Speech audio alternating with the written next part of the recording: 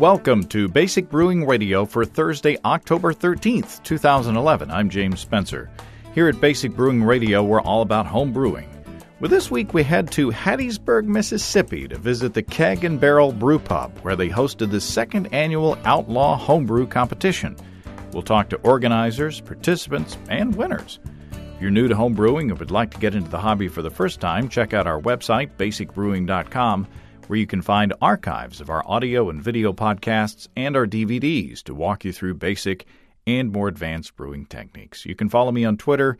My username is Basic Brewing, all one word. Also, you can find me on Facebook at facebook.com/basicbrewing.james. And we have a Basic Brewing Radio and Basic Brewing Video page on Facebook at facebook.com/basicbrewing. Thanks again, everybody, clicking on the Amazon.com associate link on our basicbrewing.com site. Whenever you think of Amazon, think of us and click on our associate link first. It won't cost you any extra, and you'll be helping us to bring you this show, and we appreciate your support greatly. Don't forget, there is now an amazon.co.uk link on there, too, immediately below the American version. We also have associate links for Brew Your Own magazine and the American Homebrewers Association on the site, too. You can find our iPhone and Android podcast apps on those respective stores, and we're on the BlackBerry podcast directory now, too.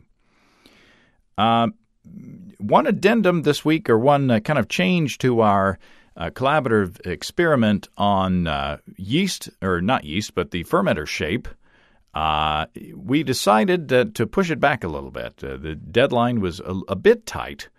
We got some feedback from some of you who said that you didn't think you were going to be able to make it. So instead of, I believe it was November 14th being the deadline, we're going to push it back a couple of weeks to November 28th. That's the Monday after Thanksgiving. So that will give you some time to get your beer done. And maybe Zon O'Connor is one who suggested if you want to do some taste tests, to test the results of your experiment, maybe you can do that with some of your family at your house. So we're encouraging you to use at least a couple of different shaped fermenters, whether it be a plastic bucket and a glass carboy or a better bottle or whatever you want to do.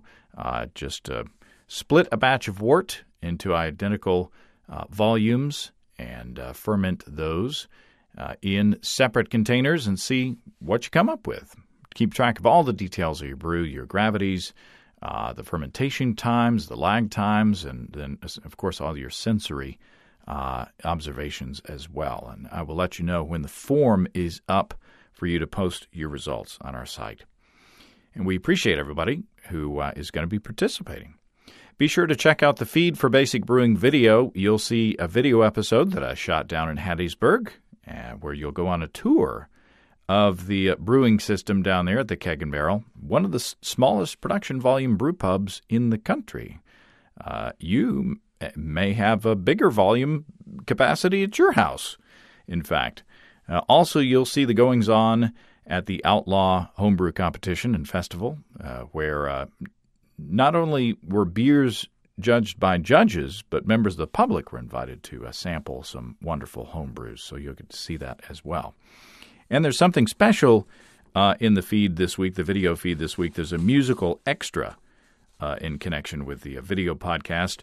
Richard Johnston is a blues musician from Memphis that was playing at the event, and among the instruments that Richard plays is a homemade guitar that consists of a cigar box, broomsticks, scraps of wood, and other things, all put together.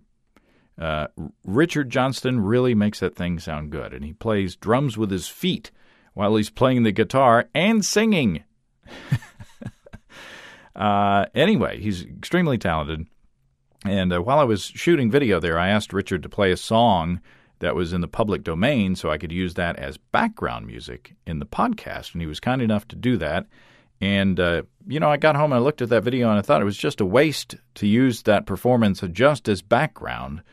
So I have edited that song into a standalone clip, and you can find that on the iTunes Basic Brewing Video feed, on basicbrewingvideo.com in the description of this episode, on our Facebook page, on our if you go to youtube.com/basicbrewing, you can find it there too. And if you own our app, you can just click on the link connected to the episode in that app. Just look for Richard Johnston's name on the screen there when you're watching or about to watch this week's video episode. So anyway, and I appreciate Richard Johnston letting me share that clip. He's very talented, and he worked his rear end off that day.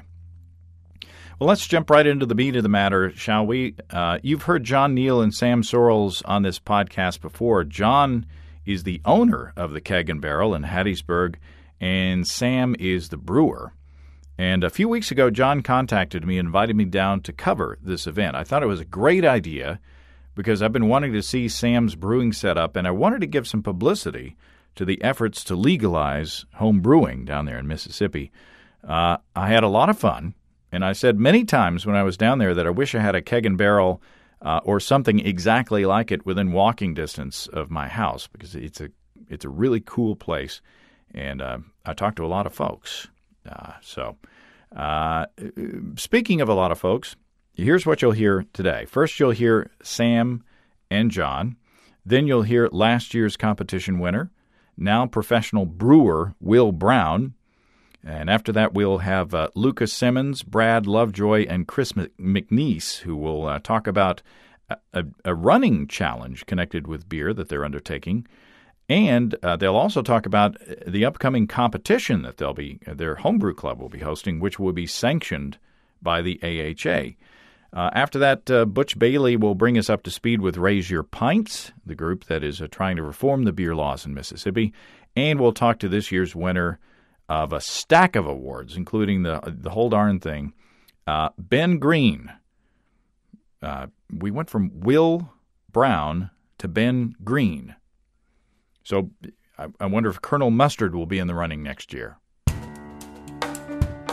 Well, John Neal, welcome back to Basic Brewing Radio. Thank you for having us. Thank you for coming to Hattiesburg, Mississippi. And Sam Sorrells, good to see you in person. Hello. Well, here we are. We're about to, here in a few minutes, embark upon an endeavor of questionable legality. Is that what's going to happen? I would say yes. We're on the cusp of, I would say, breaking the law. It's unfortunately illegal to homebrew in Mississippi, and a couple years ago, we thought it'd be a great idea, considering the issues, that we would throw a great festival and have a big homebrew festival. And this is our second annual, and it looks like it's a beautiful day, and looks like we're going to have a hell of a turnout.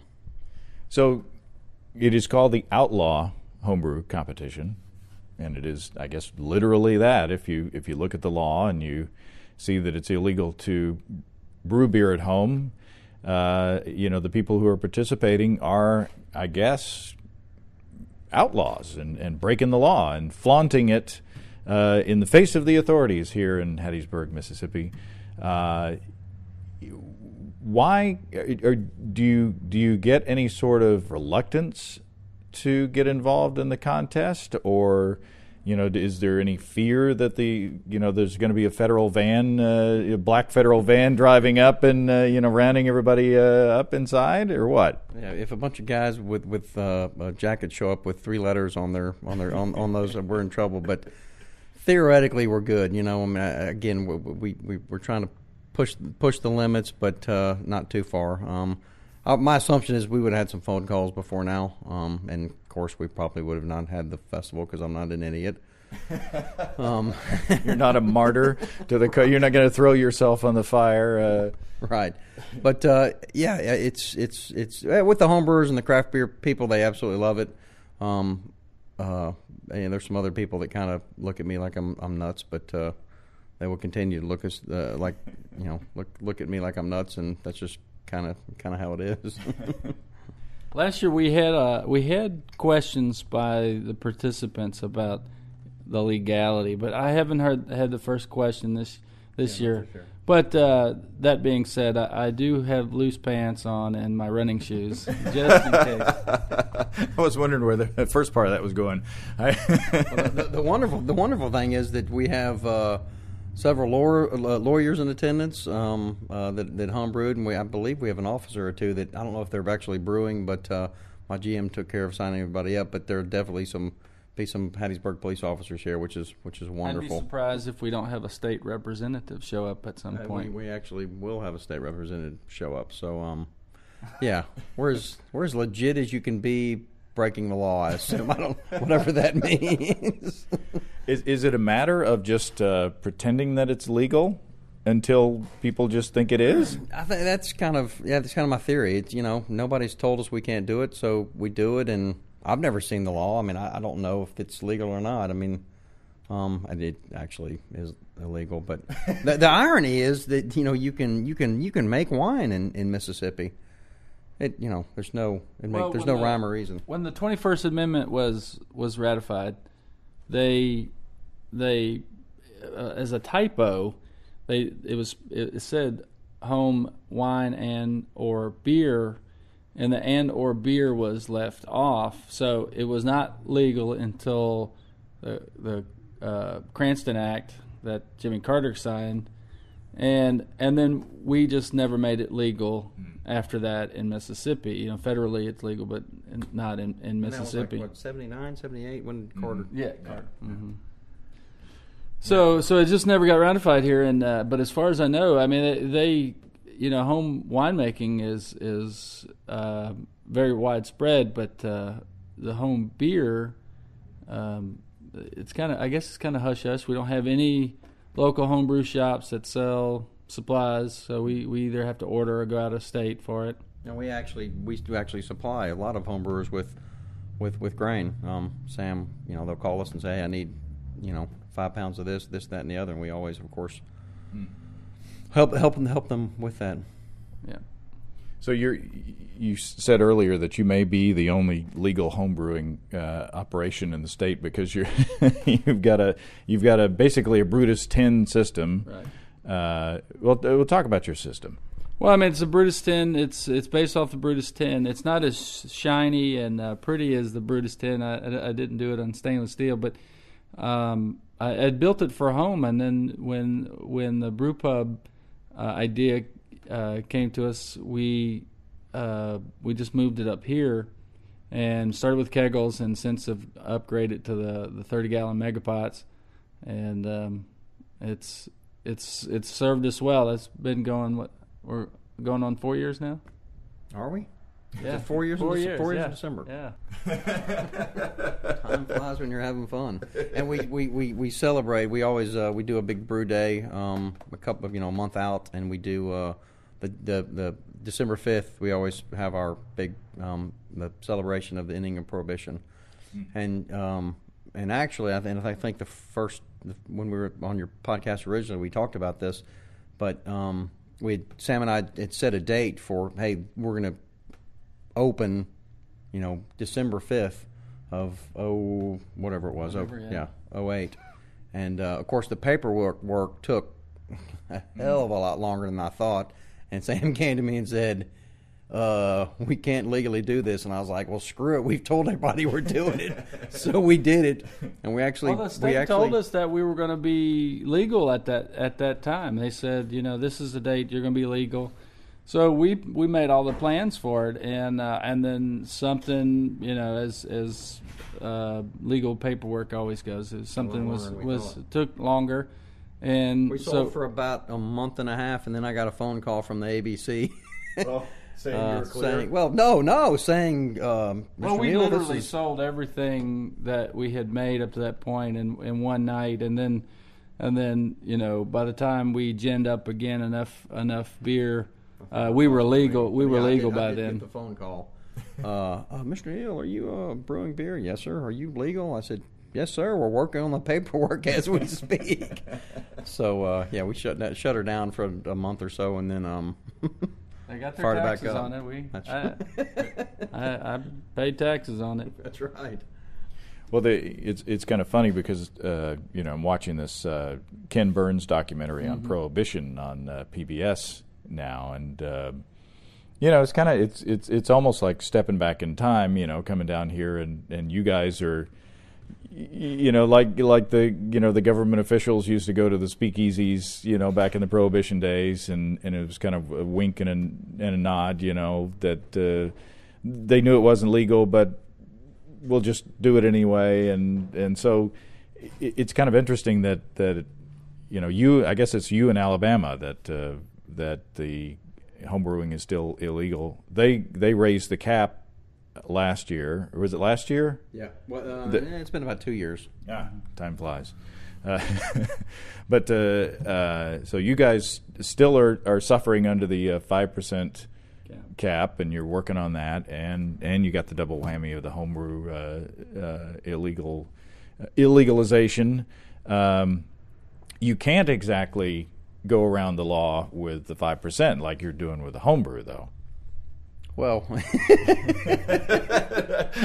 don't get yourself in trouble, John.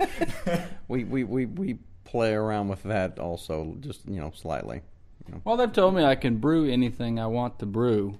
I just can't sell it. So it's you have to be prepared when the law does change. So I mean, we have played around with it, but all of our beers. I don't find it hard to stay under the cap. And matter of fact, for brew pubs, we're under an older law yet. We're limited to 4% by weight, and instead of 5% like everybody else. So, and even then, I don't have a problem staying legal, because there's just so many beer styles with wheats and pale ales that fit in that cap. So how many beers have been entered this year? We've had a couple of late entries. I believe at this point we have 39 brewers and call it 76 beers. So that eclipsed last year, and we really weren't sure if we were going to be able to do it again, or do that well. I know we'll have a lot more participants here. Last year I was very concerned about outselling the beer and selling too many tickets. This year we have a tremendous amount of beer. So in the grand scheme of things, it's not one of the bigger homebrew competitions, but considering that it is in a state where it's not legal, I think that's doing pretty good. Yeah, I mean, I'll be shocked if there's not 400 people here, and of course people can't see the pub, but they can hopefully you'll do little video casting later. It's a small place. That's a lot of people. St. Patrick's Day now we'll have about 1,000 people here, but that's our biggest day of the year. And it's funny, we didn't start advertising St. Patty's Day as our day. People just started coming to our place without us saying we're a pub or we're doing something special for St. Patty's Day. We were, for a few years there, we were asking ourselves, where are these people coming from? Because some of them we've never seen before, and they show up on that day. So then we've turned it into a big event and host more people. Well, it's a really cool establishment, as I said many times last night. Probably, I wish there was one of these within walking distance of my house, because it is an old house. Would you say 1904 is when it was built? And 1905, and it was a residence up until 1995, and then it was purchased by a lady that turned it into it was a florist gift shop for 10 years, and then we moved in 2005. So we're the third residence, I suppose. Well, it's cool. It's good food and good beers, or at least as good as you guys can get. And no, you do well within the restrictions. I mean, there's a good selection. But since you guys did the first Mississippi homebrew competition last year, there have been a couple more, right? Yeah, Hops and Habanos in Jackson, they did one. It was a little smaller than ours, but they hosted it for Jackson. They've got another one planned, I think in a month from now in Jackson. So yeah, we kind of opened the door for other people to do homebrew competitions. Before that, homebrewers in the state were going to Memphis and Nashville and to compete. So it's nice having one in our backyard. And the more of these, I guess Barrett at the bar was saying that if you look at the website for their competition, it's pretty much the same rules and regulations as your competition. But I guess, Actually, I faxed them. I faxed them our rules and regulations. Oh, well, there's a reason, right? So, but that's you would think that the more of those that happen, the less unusual or the less mysterious that homebrewing is going to become. Yeah, well, theoretically, I mean, one of my concerns is that it gets so much publicity that somebody has a problem with it. But we'll see. Interestingly enough, we have a craft beer week in Mississippi. Our governor decreed it the whole week, craft beer week, and it says in the decree about homebrewing. Its contribution to craft beer, and I found it ironic that they made that point, they put it in there, but homebrewing is still illegal. My assumption that the governor didn't realize that it was illegal. I mean, obviously, because I don't think he would have probably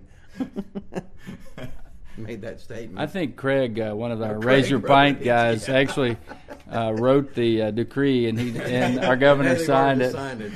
But he was a supporter of Raise Your Pint, so we appreciated him, our and governor, hate it didn't pass while he was in office. Now, this competition, I've helped judge in a couple of BJCP sanctioned competitions.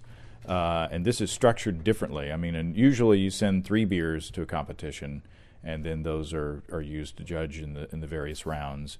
But you guys have kind of a different setup.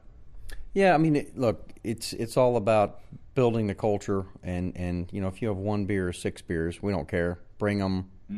Let's taste them. Some of them are crap. Last year, some of them were fantastic. Some of them are crap. But it's all about, for us, building the culture, building the camaraderie. Sam actually, set up all the rules and regulations for judging. We've got 15 judges from all over South Mississippi. A couple from Louisiana, and we've got homebrewers from Florida, from Texas. So it's I really. When the law changes, I mean, the fact is, it's hard to advertise for this event. It's really by word of mouth, Facebook. When it does change, because it will change, I see this becoming a very large function that we possibly, as large as our property is, something we can't handle, and that would be fantastic. But it's designed as a public event, whereas most competitions that you enter, the only people who taste the beers are the judges themselves. But you guys have I believe the official rules, if I remember correctly, say that you enter 12 bottles of beer, right? And that way they get to be shared out with the rest of the attendees to the event? They have to bring that much beer to share with the attendees of the event. And we judge the same day of the event rather than beforehand. Which is very different than other contests.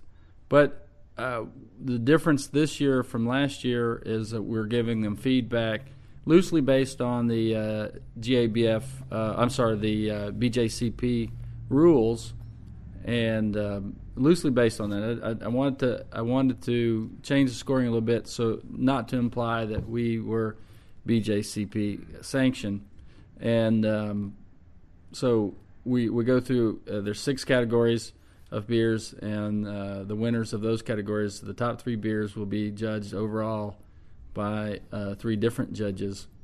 And so we can have category winners and overall winners by the end of the day. So it's not sanctioned by the Beer Judge Certification Program, BJCP.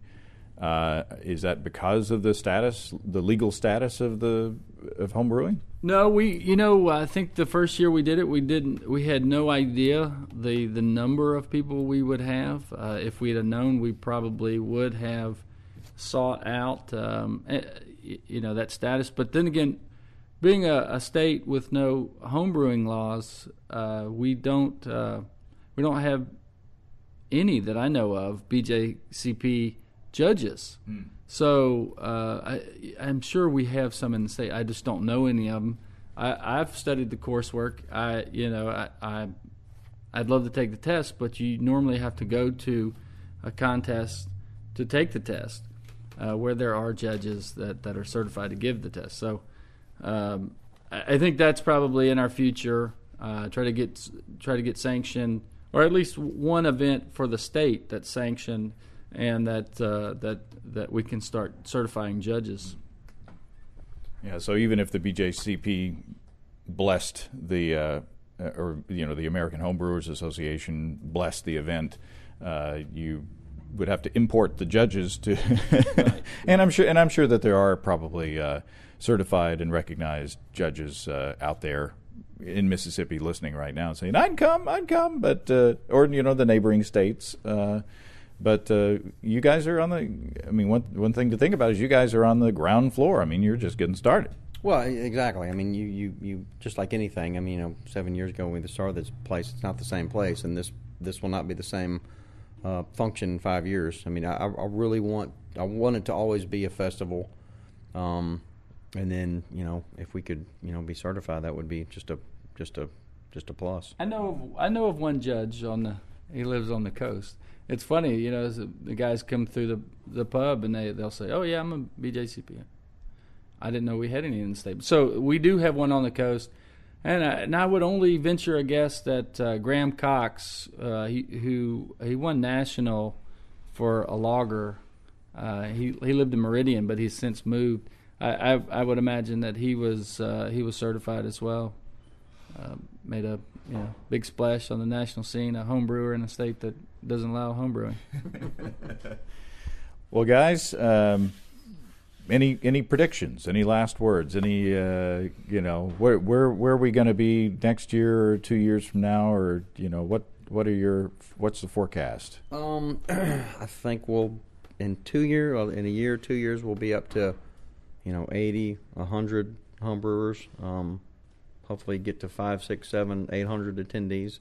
And for me, the what I take out of all this is, the home brewers that attend next year are most likely not home brewing now. And then for me and for Sam and for both of us, that's what's really important to me, is just being the craft beer place and kind of setting the standard and developing the culture. And being a state with probably the lowest, if not the lowest, one of the lowest per capita, breweries per capita, I'd like to see. It's a pie in the sky dream there, but we've seen one home brewer go professional from last year. I would imagine we'll see more. Mississippi has nowhere to go but up. So in craft beer, so I hope to see that, and that'll certainly improve our beer choices in Mississippi. Awesome.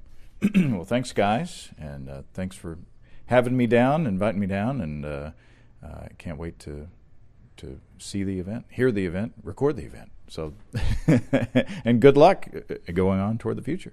Well, again, thank you so much for coming so far.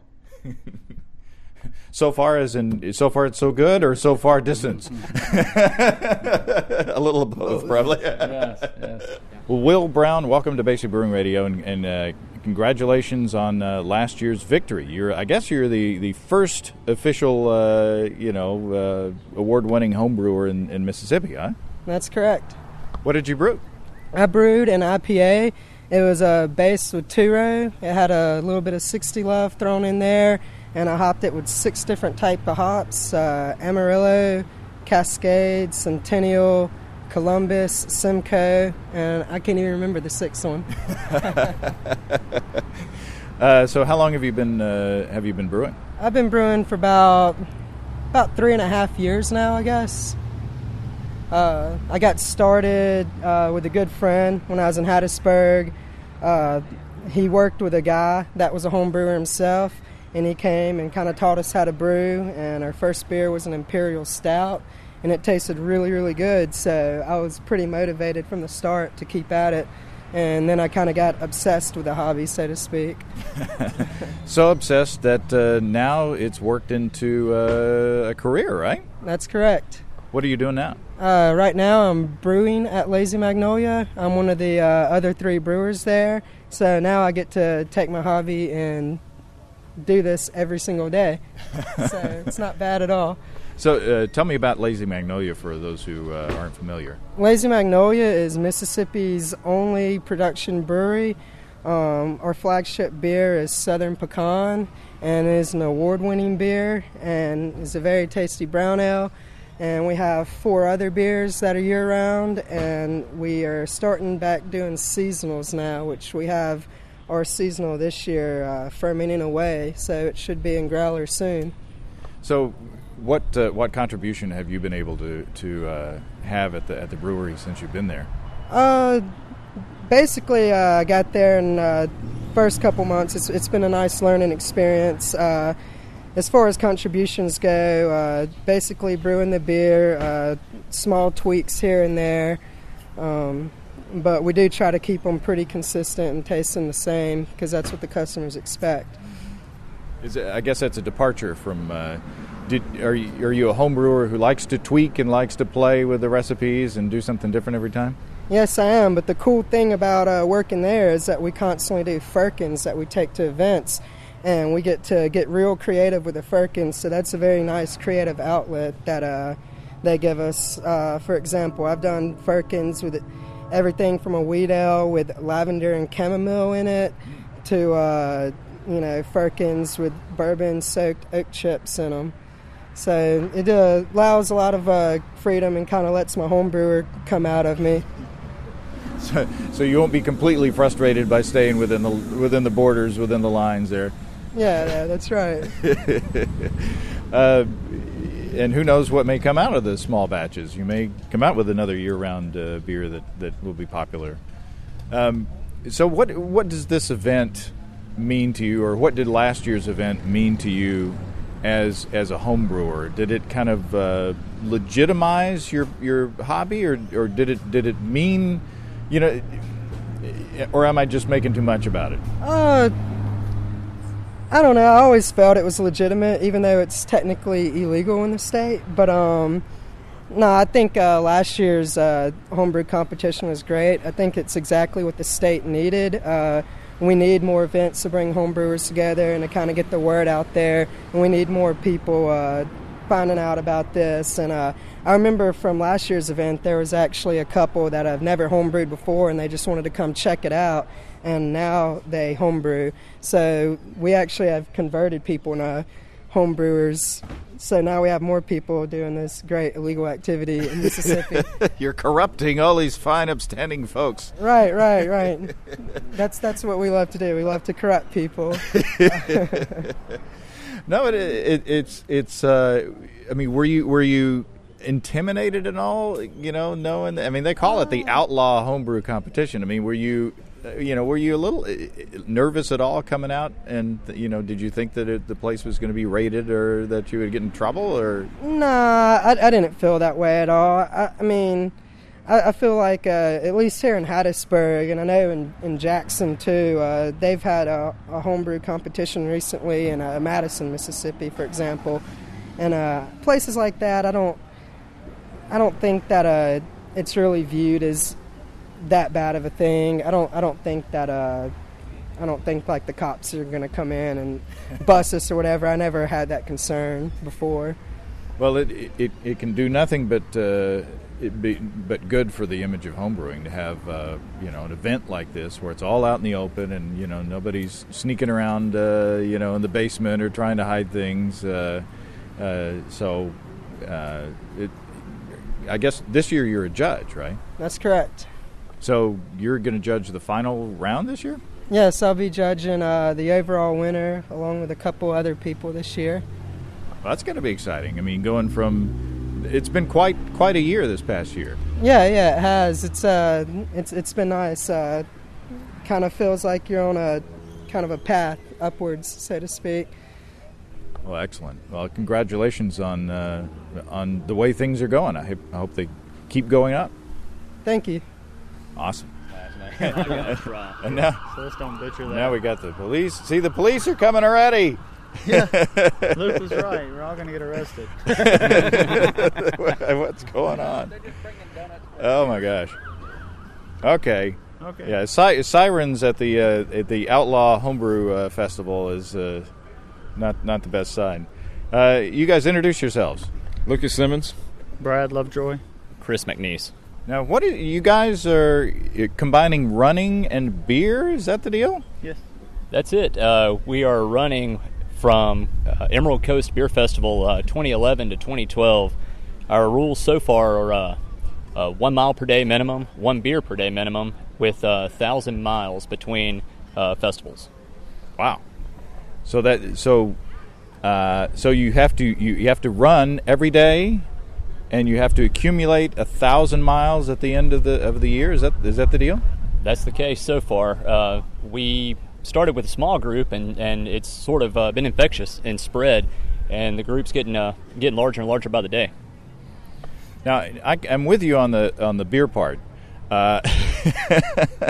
What inspired all this? Basically, Tim from Draft Magazine, he did a beer runner challenge from his 29th birthday to his 30th birthday, and just the coolness of that whole idea. We decided we want to do something similar, and Emerald Coast was around the corner, so we decided that would be a great time to start and stop the challenge, and then that's where the name Coast to Coast came from. So is it a matter of burning off the calories or burning off the carbs from the beer, or? No, I mean, we all do a lot of running. We're always looking to challenge ourselves a little bit more, and we all love to drink beer, so it just kind of made sense to, start it up. And these guys told me about it, and hey, why not? Let's go for it. So, what's the biggest challenge of that? I mean, you guys, luckily, living in Mississippi, it's warmish year-round, or warmer than other places, so that helps. You guys have more good weather than other places.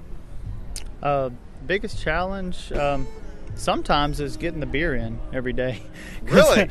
Yeah, because running's pretty easy, and the minimum. But a lot of days we'll run 10 miles a day instead of just the one. And but sometimes I kind of been down past day or two being a little bit sick, so having to get out there and run sick kind of wasn't what I wanted to do. But it varies. Sometimes it's don't feel like a beer. Sometimes I don't feel like running. So a little of both. Again, the beer part I would have no problem with. Yeah. But you guys have also you're having another homebrew competition coming up, right? Right. We're hosting the state's first actual AHA BJCP sanctioned competition in the state. These competitions are great, and I love them, and I go to all of them that they have. But ours will have the distinction of being actually sanctioned, and we are bringing in certified BJCP judges to judge the event. So it's kind of a milestone for the state. But it's not at all to take anything away from these guys, because it's building on what they've done. We wouldn't have been able to do it without the momentum that they've started. So. And you're going to start off small, is that right? We are. We're limiting it to Category 10 American Ale and the 3 subcategories under that one, and also Category 13, which is Stout. And I believe there's 5 subcategories. So any of those, and we expect probably around 40 entries. It's just Mississippi homebrewers this year, so it's reaching out. It's bringing together a lot of brewers we don't know each other necessarily. So it's kind of helping us find and meet and have an opportunity to kind of build some bridges, and so we can be more mobilized to work on things that need to be done here in Mississippi. And how important is it that you guys get together? I mean, it seems like to me that anything that you can do to raise the awareness helps, right? Absolutely. So far, we've had our homebrew club, which is the Homebrew Association of Middle Mississippi, and with these festivals, we've gotten together with Lucky Town Brewery, and that's been tremendous to get two local organizations together, we've been able to, just use that to propel our momentum forward to get the interest generated, both in what we're doing with the running thing, the homebrew competitions and everything. So it's been, just a tremendous help to get everyone together. And Lucky Town Brewery is a new entity? Yes, sir. We actually won this competition last year in the overall high gravity and decided to go forward from there and go towards being pro. So we're in the midst of clearing the red tape so we can be sold legally in the state, which it's a big thing for us, but it's also a big thing to keep competitions like this going on, to keep awareness of craft beer, get more people loving it, get more people homebrewing, get more people, drinking good beer. And so, we love supporting this. We support HBAM and everything they do, and so it's a good partnership for us. Awesome. Amen, brother. So where can they, is it being publicized how people can learn about the competition? Yeah, the entry form and the details about the competition are at hbam.org, hbamm.org. And that we have we tweet it. We have a Facebook event page. They can follow us on Twitter at HBAM, or they can go to the Facebook page to get more details. But like I said, it's open to anybody in Mississippi. Not pro brewers, but any because one of the guys here asked if he could enter. It's like, I'm not sure, that may not be fair. But open to any of the amateur guys, in Mississippi. So we'd love them to come out. We're going to have a great party that day for the brewers while the judges are doing the judging. So we're going to have barbecue, everybody's bringing beer. It's going to be a great time. So it'll be a good festival. So awesome. Well, good luck with it. Thank you. Well, Butch Bailey from Raise Your Pints, welcome back to Basic Brewing Radio. Thanks for having me. It's a pleasure. Now, how are things going? I mean, last time we talked, bring us up to speed. Okay, I think we talked in the winter last year during the Mississippi legislative session, and that session was really difficult for us. It was the last session before an election year. So, of course, we knew that going in, but you still have to be in the fight. You got to get out there and make your pitch.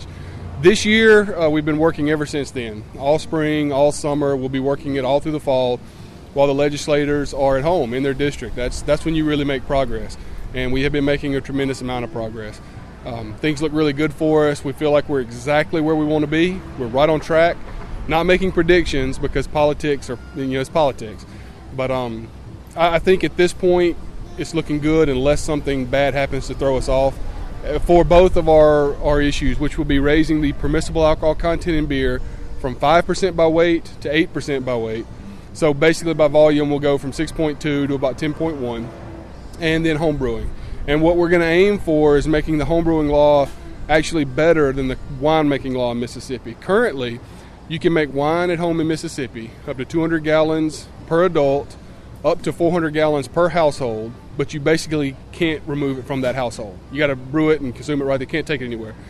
Now, we could do the same thing with beer, but then that wouldn't allow for homebrew competitions. Technically, you couldn't take it to a friend's house. So what we're going to try to do is word that so that it would enable homebrew competitions and things like that. So they raised the cap in Alabama last year, right? That's right. Is that making any impact on you guys? Yeah, actually it is. It helps. It's not everything we need, but it does help when you can say, because Mississippi and Alabama are very similar in a lot of ways. And when we can go to the legislature and say, every adjoining state has already done this, has a much higher cap or no cap. They do not have higher incidence of DUI per capita or drunk driving. Teen drinking and things like that. So if you say Mississippians can't handle it, my response is you're basically saying Mississippians aren't as responsible as Alabamians or aren't as mature as people in Tennessee. And I don't think that's going to fly. Other states have already done it, and there's been no negative impacts. Basically just increased revenue without raising taxes. So if they can do it, I feel like Mississippi can too. You could throw Arkansas in there too, That's right. That's right. If we can handle it. So what's the next step? Are you still asking people to contact their legislators and all that? Yeah, absolutely. Yeah, that's what matters. There's an old saying in Mississippi, we have a part-time legislature that meets from January to April. And technically, they're not working. They're supposed to be, the way it works, they're supposed to be at home being regular people the rest of the year. But the old saying is bills get passed in the summer in Mississippi. That's when it matters. So, yes, if you live in Mississippi, if you own a business in Mississippi, if you work there, contact your local representative and senator. You can find out how to reach them on raiseyourpints.com. and just be respectful and say, look, this is an issue that's important to me. This is why we should pass it. But right now what we're doing is basically that. And we have professional lobbyists working out of Jackson, and that's what it's about. It's a lot of, taking them out to dinner. It's a lot of buying cocktails. It's old-fashioned campaigning, basically. And that's what we'll be doing now through the end of the year. And then when the session starts, it's really more for show. And there's still a lot of work to do, but we've got to do it now too. Well, good luck. Thank you very much. Appreciate that. All right. Benjamin Green. Benjamin Green, and what? AKA Ben Green. Ben Green, and what club are you with, or are you with a club? Not really. Just a loyal here at Keg and Barrel. Come up here, do the beer club up here, and just started homebrewing a couple years ago. Really enjoy it. So. And now go through all the things that stack there that you got, ending with that top one there. Okay. Well, I got first place in the wheat category. It was a German Hefe, and I added Valencia, sweet oranges, a little bit of raspberry to it. Turned out really great. A lot of people responded really well to it. I was really surprised about that one, actually. I was pretty nervous about that one. And then the Pale Ale, got first place in the Pale Ale. It's for my, it's actually an extra Pale Ale. That's what I'm calling it. It's really hoppy. It's called Stranger Danger. So that won me first place, and then that carried me on to the People's Choice Award. Everybody enjoyed it out here, really liked it, and apparently the judges really liked it because I won overall with it as well. So yeah, wow, they could have just saved some time with all the official judging and just gone with the people, right? Yeah, I guess so. I really enjoyed it, and there's a lot of good beers out here today, and I just feel really fortunate to have the opportunity to share my beers with everybody and everybody to enjoy them. So it's a good time. So give us a secret to the Pale Ale. A lot of love, a lot of dry hopping. Late hop additions. What hops did you use? Chinook, all bittering. Dry hopped it with some Citra and did some late additions late in the boil at Flame Out with some Citra. And just loaded up on the dry hopping, man. That's what I like to do. So awesome. Well, you got to be riding high. Congratulations. I am. I appreciate it. Thank you. Awesome. All right. Well, congratulations to Ben. And I sampled his beers, and they were wonderful, by the way. Of course, all those beer judges and the entire population of the festival, they have good taste. And it's always great to taste good homebrew. And there were other beers that, were there that didn't get recognized that were good as well. So the competition must have been really competitive. All right, I've saved a little bit of fun for last. The festival was held on a dirt lot. And I was talking to Sam's wife, Carrie, who was wearing flip-flops. And because her feet were getting dirty, Carrie complained of having grocery store feet.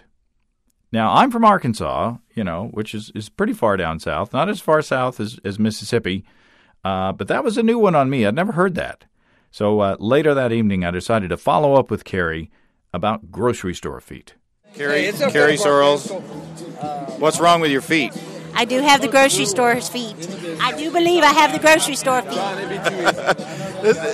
Twice today, from you and Ben Green, the winner of the homebrew competition, both of you said you had grocery store feet. What the heck is grocery store feet? We have the dirt between our toes. It's gross. Now would a compliment to the grocery store feet be the granny necklace? It would be the dirt road. The dirt road. There's no granny necklace. There's no granny beads. It's the dirt road. Granny beads. I'm sorry. Yeah, I used to get the granny beads when I was a kid, but I did not get the grocery store feet. Check your neck right now. You got the granny beads. You've been out in the desk with me all day. Oh, for heaven's sakes. Well, thank you for that clarification. I'm sure that'll be added to the dictionary soon. Thank you, James Spencer. Well, a quick Google search. I did a quick Google search when I got home, and there is actually a blog out there called Granny Beads and Grocery Store Feet. So I guess it is a real thing. Man, I played in the dirt a lot when I was a kid. And growing up in Arkansas, I did get the granny beads, which is when dirt collects in that wrinkle in your neck when you're a kid. But I don't remember getting grocery store feet. I'll have to ask my family if we had the grocery store feet too. Do kids today even get dirty? I don't know. If anything, they get Xbox thumbs or something like that. I don't know. Thanks again to John and Sam and everybody down in Hattiesburg. I had a blast, and I learned a lot. And if you drop by the Keg and Barrel, be sure to tell them that you heard about it here. And say hi to John and Sam if they're around, and sample some of their nano brews down there. I had some, and it was tasty. If you have brewing questions, show suggestions, or just want to say howdy, just write to james@basicbrewing.com or fill out the contact form on basicbrewing.com. And please don't forget to tell us where you're from. Be sure to check out our DVDs, Extract Brewing and Partial Mashing, Stepping into All Grain, Low-Tech Lagering and Decoction Mashing, and Introduction to Wine Kits. You can find them all on our site. We've got combo deals to save you a few bucks if you want to buy more than one DVD at a time. And you can check out our Basic Brewing shirts in the store, too. You can see a listing of the fine folks across the country who sell our DVDs on basicbrewing.com. And if there isn't a vendor in your area, you can order them online in our online shop at basicbrewingshop.com. Thanks to everybody who's continued to click on our Amazon.com link and our Amazon.co.uk link. We appreciate the support. Our featured products this week that were purchased through those links are Rick Steves Travel Gear, Clothesline, White, and Heston Blumenthal at Home. Thanks again, everybody, and remember, I can't tell who bought what, so no worries there. Just click on the Amazon.com logo on our site the next time you feel like Amazon shopping, and we appreciate your support.